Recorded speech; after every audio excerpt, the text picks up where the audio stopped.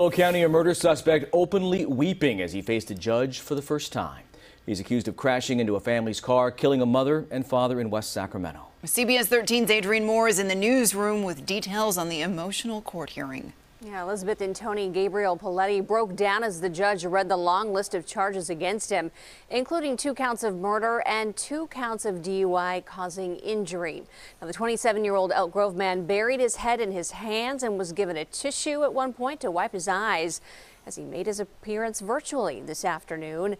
He's accused of being under the influence when he slammed head-on into Razul and Anelia Afzili, killing them last week on Jefferson Boulevard. The couple's 3-year-old and 7-month-old children were also in that car, but they survived. Those kids are now being cared for by family members. Paletti is being held without bail in the Yolo County Jail. He'll be back in court in April.